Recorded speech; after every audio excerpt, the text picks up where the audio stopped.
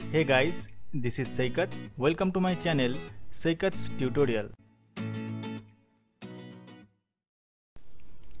With router guards, we can prevent users from accessing areas that they are not allowed to access, or we can ask them for confirmation when leaving a certain area.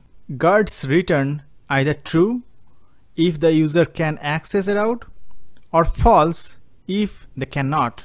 To create a guard using CLI command line tool, we can use this syntax: ng g guard. Let's put all of our guards in guards folder. Then we can name the guard like auth guard. Press enter. Now we have the auth guard in our guards folder. Before we use a guard, we must inject that guard in app module. So in our case, in app module, we need to inject the guard here, auth guard.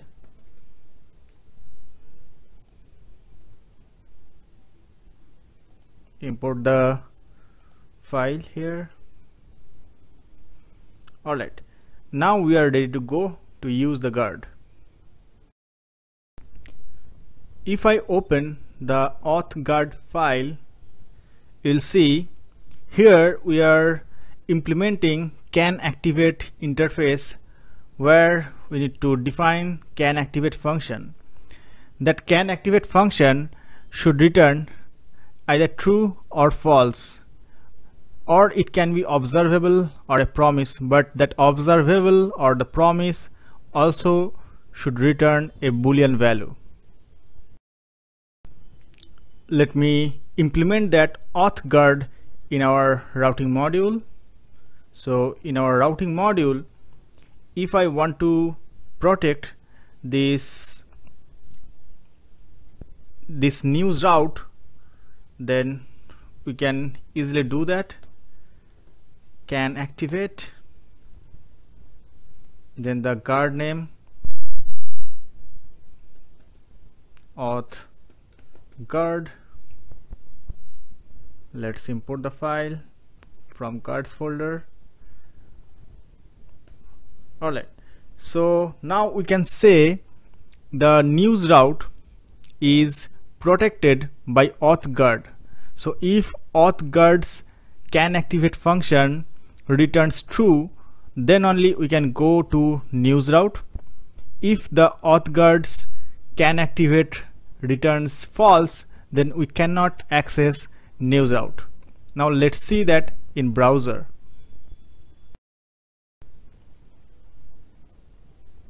In browser, if I click on this news tab, you are seeing that we are able to go to that route. Now let's change the value here from true to false. Let's save it. Let the page get reloaded. Okay, now if I click on this news tab, it won't work. It is not taking us to the news route. That is because the news route is now protected using auth guard, which is returning false here. Now let me show you an example of role-based routing guard. For that, we can pass the data property from the route. For example, to access this route, user must have admin role. Now here, let me create an user object. We are assuming we will have this user object stored in cookie or in local storage or in session storage, or we can get the data from backend, but here we are taking a constant value. So role say admin. Now what we need to do here, if next dot data, the first role is equal to user role,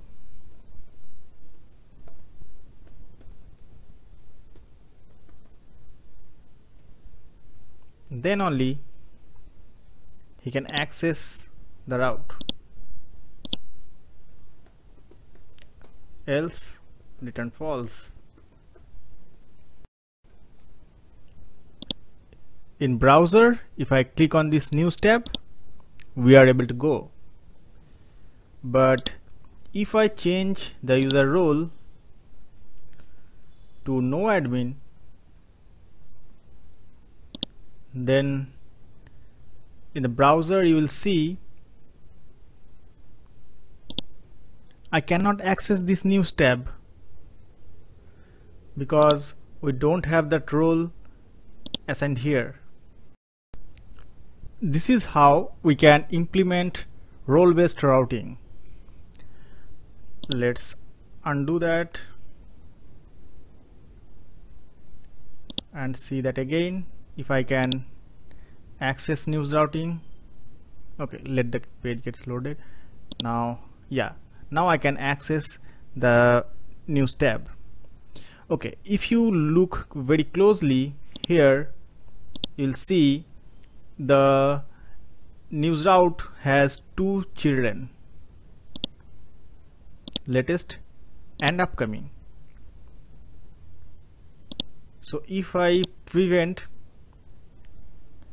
access of the whole news router, that means we are preventing the news route as well as all of its child routes. So we cannot access news/latest or news/upcoming. If we want to protect the children but not the parent, then we have to implement can activate child interface. So here what we need to do, we can import can activate child interface. Let's implement that and define the function can activate child. Alright, so now in the routing we have to implement this property can activate child. Alright, so here now we can say we are protecting these two childs. Now let's see in browser. I'm trying to access news. Yeah, I'm able to. Now if I click latest or upcoming, it is not taking me to that page because in guard we are preventing the route. How we are protecting the route? Here in next.data we don't have anything in the child. So since there is no data, it is taking you to the else part. So what we need to do here, we can pass data property from the child and give it the role like admin, same as above for upcoming. Save it.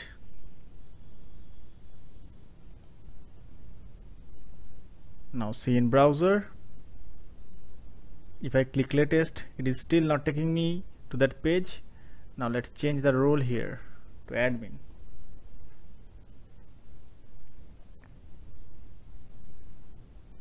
Now clicking on the latest tab, yeah, I'm able to see the latest tab, upcoming as well. But if I change the role for upcoming to no admin,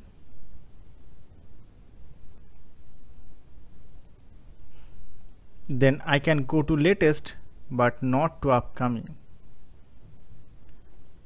I hope it is very much clear to you to prevent all child routing from unnecessary access. Similar to can activate and can deactivate, we have another function to implement here, which is can deactivate. Usually this is used to warn people if they are navigating away from a page where they have some unsaved changes, or as per your requirement, if you want to warn the user before they navigate to any other page.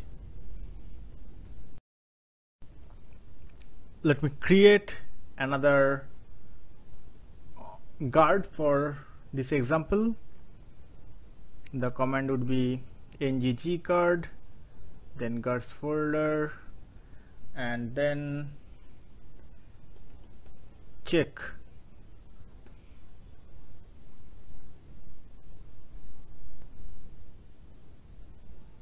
Okay, now we have the guard created under guards folder. So here we are trying to implement can deactivate function. First we need to import can deactivate interface, then implement that, and can deactivate. Function we need to implement here. So the signature would be here. We can import the component from where we want to go to any other component. So that component we can get here. So for example, we want to implement that in test component. So test, which is a type of test component.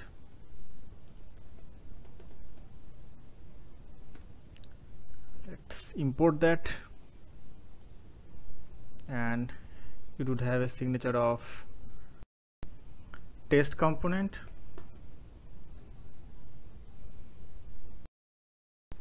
The next thing is we need to inject this guard in app module. Import the file. Alright, we are ready to use our check guard. Now let's protect our test component. Can deactivate check guard. Import the file. That means we are trying to protect our test component when we try to leave the page. So what we are trying to achieve is, in this test component you can see there is an input element. So if there is some value and then user tries to navigate to any other page, it should prompt the user that you have some unsaved data. Are you really wish to navigate to another page? So first let's add a property here. For example, name, which is a type of string. The value of name is blank for now, and bind that to the HTML. Value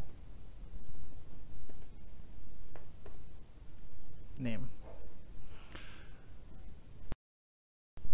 Now in the guard we can write this statement: if test dot name is not equal to blank, then we should display window dot confirm with a message. There are some unsaved data do you really want to navigate? Alright, so this window.confirm returns true or false based on the user input. Now let's see how it works in browser.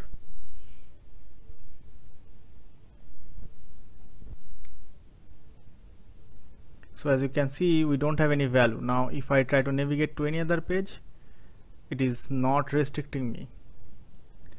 Now let's add some value here so that it can prevent me, or it can show the alert. Okay, so in this input element we have this value.